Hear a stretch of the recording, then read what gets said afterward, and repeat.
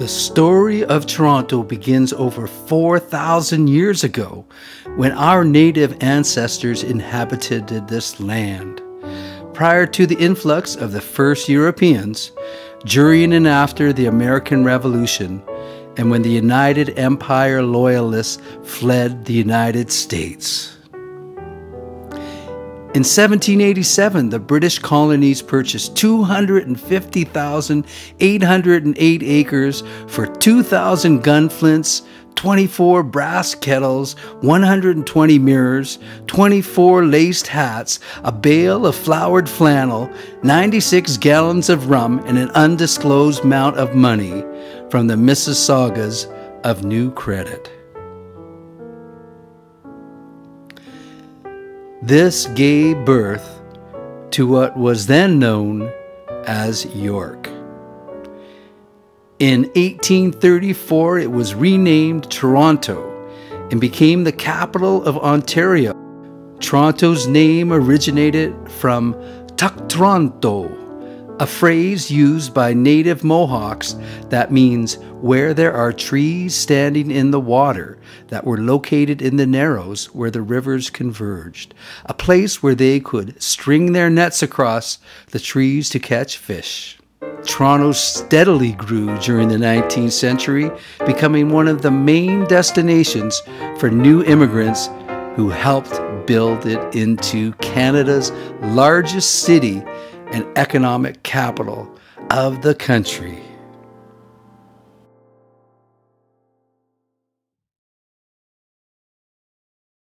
Here's what your daily downtown commute looked like if you lived in the east end of Toronto before 1920. Going through the neighborhoods, down across the Don River, and through the valley, and across the train trestle, making your way to downtown Toronto.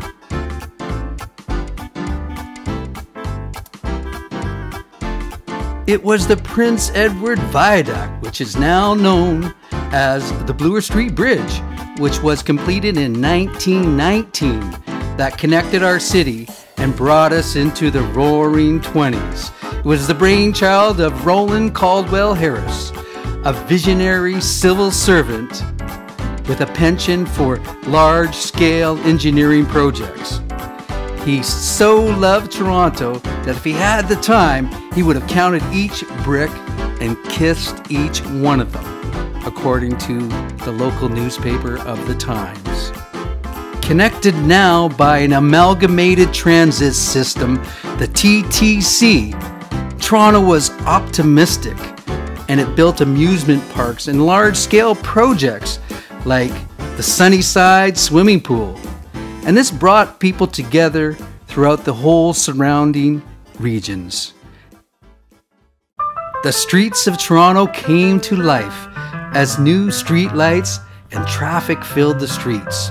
And Maple Leaf Stadium was the place you'd go to see a ball game.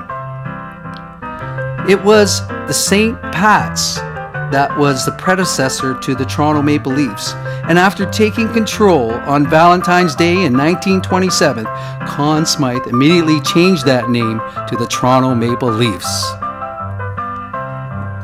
As Prohibition came in to empty our glasses, our distillery district, one of the biggest suppliers of whiskey, gin, and hard liquor in the world, filled them right back up again.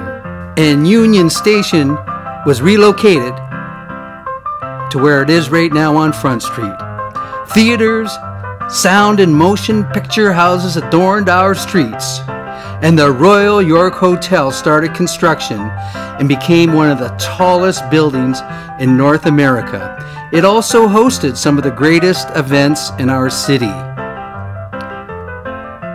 It was October 29th, 1929, that it all came to a crashing halt when Toronto and every stock market in the world fell to its lowest point ever in history.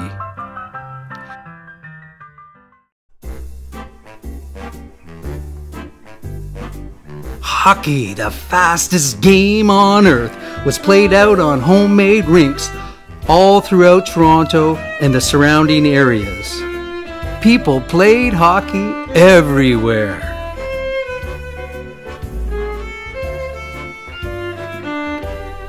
And then, on November 12, 1931, a new shrine to hockey, Maple Leaf Gardens, was finally built.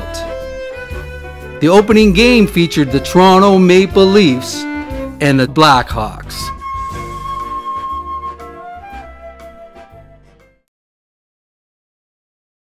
Although the original Toronto Zoo was built in 1888, where Riverdale Farm now sits, it started getting popular in the 1940s when they started bringing rare and ferocious animals to Toronto, attracting tourists throughout the region and putting Toronto on the map as a tourist attraction. On a rebound from the Depression of the 1930s, Toronto positioned itself to be the financial capital of Canada, where head offices of all the major companies began to locate.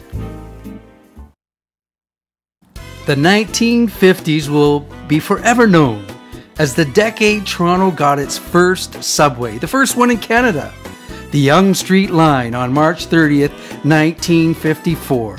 And here's some rare footage of the first ride on the first subway that went from Union Station to Eglinton at the speed of 55 miles an hour.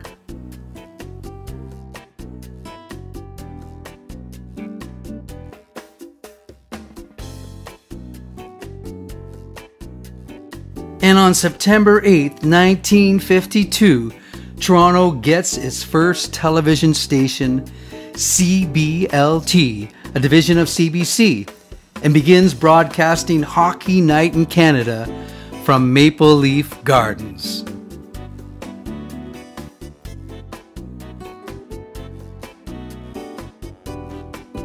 And in 1954, Metropolitan Toronto is created to bring together the various boroughs into what is now a modern metropolis.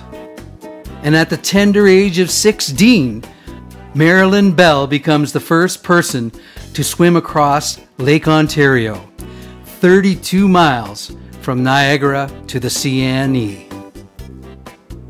Toronto's 401 last section is finally completed between Bayview and Highway 2 on October 24th, 1956.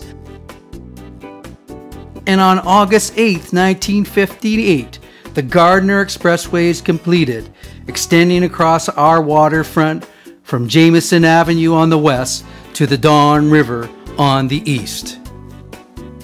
And as new immigrants continue to arrive, Honest Ed Mirvish, the son of Jewish immigrants, provided them with the best deals from Honest Ed's to get their start in their new home called Toronto. On October 1st, 1960, the O'Keefe Centre opens its doors with a star-studded red carpet reception, complete with a marching band and a performance of Camelot, starring Richard Burton. And Yonge Street becomes famous for its gaudy signs. And on September 13th, 1965, the Toronto City Hall, or the new City Hall, opens its home for the municipal government of Toronto, Ontario, Canada. And it's one of the city's most distinctive landmarks, designed by Finnish architect Vio Revel. City Hall is nicknamed the Eye of the Government because it represents a large eye in plain view. Revel died a year before the new City Hall was complete. Nathan Phillips Square is Toronto's fourth City Hall. There's nothing quite like it in the world even today. The Art Gallery of Toronto is renamed Art Gallery of Ontario because it has more than 80,000 works. It has works from the Renaissance, the Baroque eras, the Canadian Group of Seven, European, African, and modern collections. And it also contains the famous Henry Moore sculptures. His Worship William Dennison, a former Cabbagetown alderman, presides as mayor of Toronto in 1969, an early environmentalist who personally planted over 40,000 trees in his life.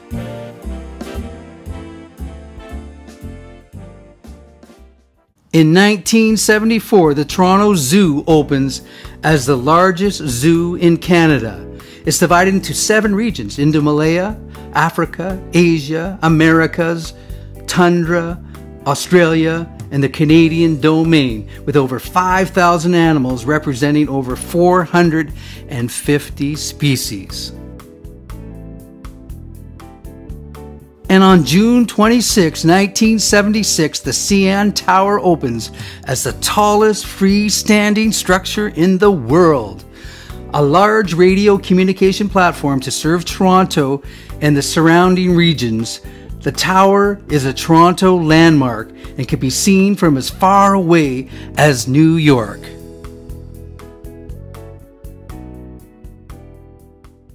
Roy Thomson Hall opens on September the 3rd, 1982.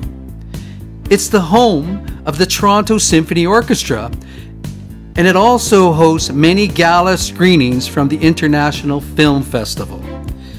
And you might have even seen it in blockbuster movies like The X-Men. The Metro Convention Center opens on October 2nd, 1984 and complements the CN Tower, Roy Thomson Hall, and over 40 million people have already visited. And on June 5th, 1989, the Rogers Centre opens, formerly known as Sky Dome because of its retractable roof. It got its first name from a public contest. It's designed to host outdoor and indoor events, just perfect for Toronto's changing weather. As Toronto residents walked out their doors a few moments after the Jays won the World Series, they could hear the entire city cheering.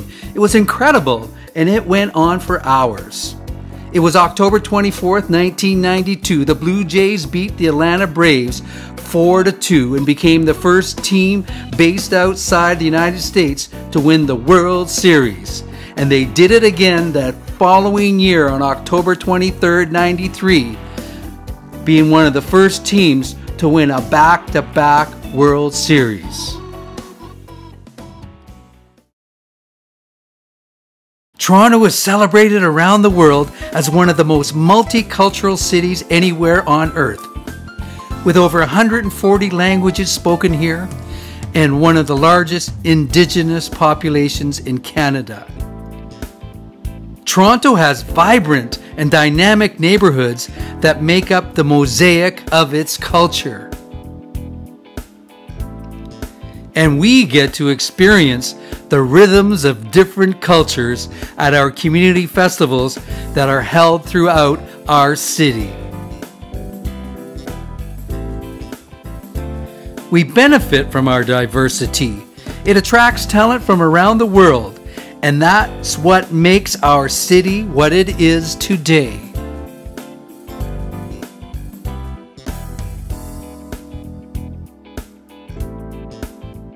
Currently, in the midst of an ambitious redevelopment, Toronto's once stigmatized Regent Park is in the process of transforming into a mixed-income residential community. Ultimately, the area's inclusive new urban geography has succeeded in removing the stigma once attached to the neighborhood. It's now halfway through a 20-year project.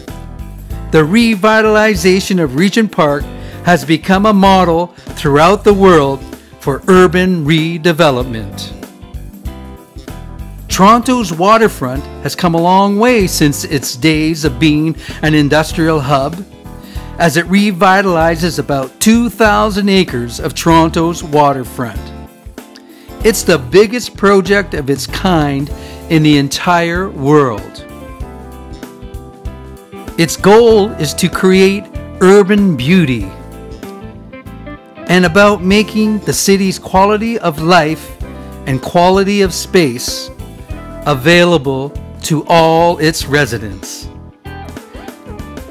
Lush green playgrounds, wetlands, and a perfect view of the Toronto skyline. The revitalization of Toronto's waterfront continues to be one of our major accomplishments that will be enjoyed by generations to come. And now it's up to you. It's your turn to add your special talents, your work, your creativity to help us build Toronto together in the future. And I'd like to sum it up from a message from Justin Trudeau, the Prime Minister of Canada. To those fleeing persecution, terror, and war, Canadians will welcome you regardless of your faith. Diversity is our strength, and so it is in Toronto. Happy sesquicentennial.